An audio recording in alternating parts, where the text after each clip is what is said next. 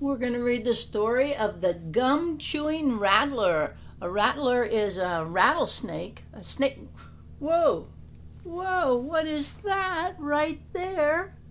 Crawled right into my glasses. Look at that. That's a little snake, and we're doing a story about a snake, about a rattlesnake who chews some bubble gum. And afterwards, you're going to make a snake like this.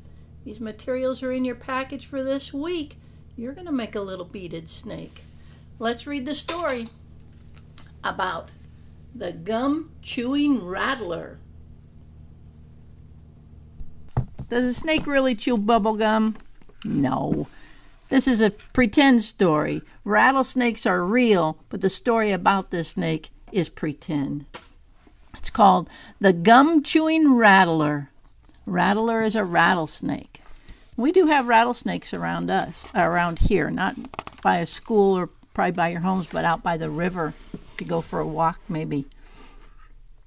This man's telling this story. He says, when I was a kid growing up in Arizona, I used to love to chew bubble gum. How many of you have chewed bubble gum before? Now, I have. I love bubble gum, and I love blowing bubbles. Oh my gosh, look at this kid. Look how many pieces he has in his mouth. Let's see. 1, 2, 3, 4. At least 4. I don't know if that's one. Oh, wait, he says 1, 2, 3, 4, 5, 6. So I guess that is one. 1, 2, 3, 4, 5, 6, maybe 6 pieces of gum in his mouth. I always had a big juicy wad of bubble gum in my mouth. I'm not talking about one piece of bubble gum. I would put 2 or 3 pieces of gum in my mouth at once. I might even put 6 or 7 pieces of bubble gum in my mouth at the same time.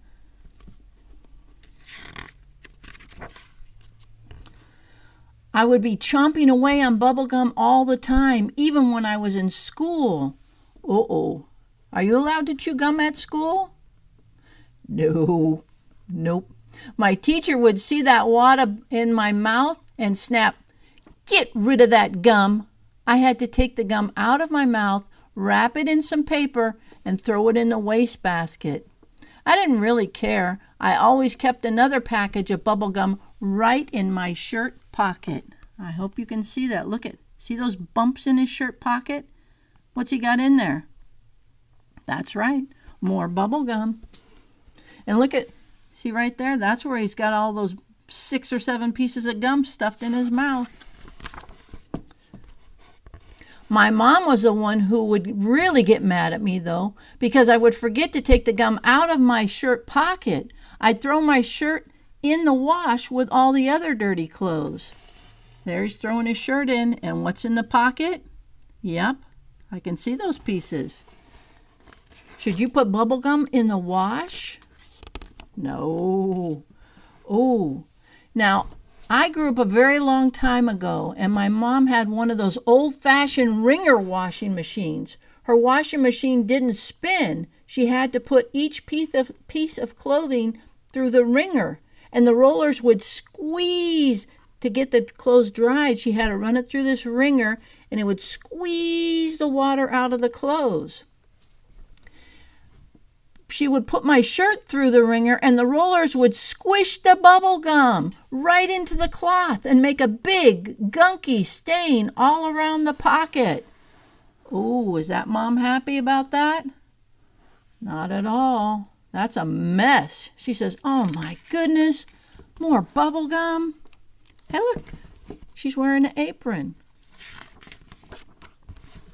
My mom would say, "Look at this. You've ruined another shirt." But then one day something happened that changed her mind, and she never got mad at me again for carrying gum in my shirt pocket. Let's see what happened. What do you think happened? I don't know. Let's see. Uh-oh.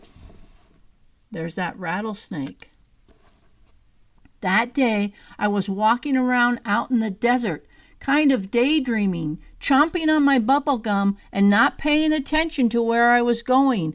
And I stepped right on a rattlesnake's tail. A rattlesnake has these little dry rattles on the end of his tail, and he shakes it and it goes he stepped right on there. The snake couldn't rattle and warn me because I was standing on his tail, so he didn't even worry about warning me. He just came striking up through the air, aiming his fangs right at my heart. That rattlesnake hit me, bam, right on my shirt pocket. That's where I was carrying my spare bubble gum. And the rattlesnake's fangs stuck in the bubble gum. So the snake came up to bite him. He bit right on his pocket. And what's in his pocket? Yep, bubble gum. That boy's going, yikes! Yeah, I do. I see that hole in his shoe, too. Yikes. Look at that. There I stood with my foot on the rattlesnake's tail with his fangs stuck in my shirt pocket. He was thrashing around and whipping up against me. I was so scared I couldn't even move. I just froze there, staring into his beady little eyes. What do you see in the snake's mouth? Yeah, sticky, sticky bubble gum. Those eyes were just looking hate back at me. The snake started working his jaw all around, trying to get his fangs out of the gum so that he could get back at me and really bite me good. So the snake's got this gum all stuck on him, and he's trying to chew that bubble gum, but it's all sticky. And look at that boy. He says, oh, oh. But, of course, as the snake was working his jaw around, trying to get his fangs out of the bubble gum, the gum kept getting softer and softer. The next thing I knew, there was a little pink bubble coming up out of the snake's mouth. It got bigger and bigger till it was twice, maybe 3 times the size of a basketball. Look at the snake blew a giant bubblegum bubble.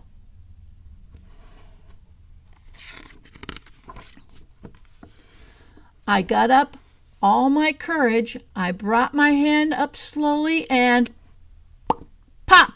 I broke the bubble. The snake went flying back and his head hit on a rock and it knocked him out cold. So he reached up, popped that bubble, and that made the snake fly back. And the snake, look at, there's a snake right there with the bubble gum on his mouth. He fell down, knocked his head and got knocked out. That means he's asleep for a little while. But that did not change all. But that did take all of my courage. I fainted. Kind of fell asleep for a little bit. When you get too scared, sometimes you faint. And that means you just kind of go to sleep for a little bit. I fell out in the other direction. I didn't come home for lunch, and my mom came looking for me. She found me lying there on the ground, and lying in the other direction was a rattlesnake with bubble gum all over his face. Look at Mom. How does she feel? Oh my gosh, what happened? She's scared. She's worried. She found her son. She doesn't know what happened. My mom asked me what happened, and I told her the same story I just told you. You know what?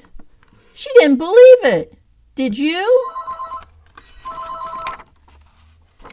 Do you think that that's a true story? Do you think a rattlesnake can blow a bubble like that? I don't think so. But it was a funny story. I can blow a bubble like that. But it was a fun story anyway. Maybe we should do the sticky bubblegum song.